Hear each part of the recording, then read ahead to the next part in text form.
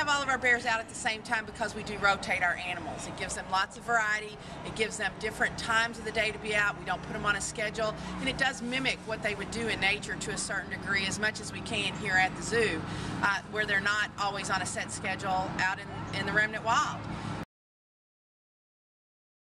Having bears at different times throughout the day gives us variety as well as giving them variety. It also allows us an opportunity to have quiet training sessions with them where we are teaching and observing and hanging out with our animals. One of the philosophies here at the Louisville Zoo is we build our holding spaces to equal the exhibit spaces so that all those spaces are equal in the animal's eyes. Our human perception sees outside as being the place to want to be. Well, maybe not.